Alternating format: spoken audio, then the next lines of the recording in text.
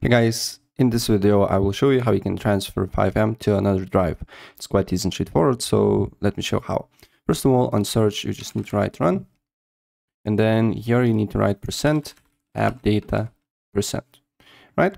Click on it, then you need to go to appdata, then local, and then here you will see FiveM. So all you need to do here is to right click on it and then go to and press cut, right? And then you just need to go to drive that you want to save. For me is D drive, and then press Ctrl V, right? And then we just need to wait until files will be transferred to our D drive.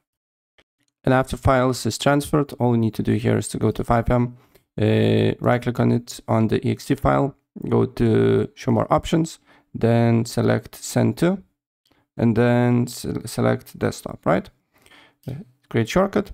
Then you can rename it here, and then just leave FiveM. And now, as you can see here, if I press on it, it's working perfectly fine. And that's all you need to do here if you want to transfer FiveM to another drive. So if I help you out, please press like button and subscribe for more. Take care.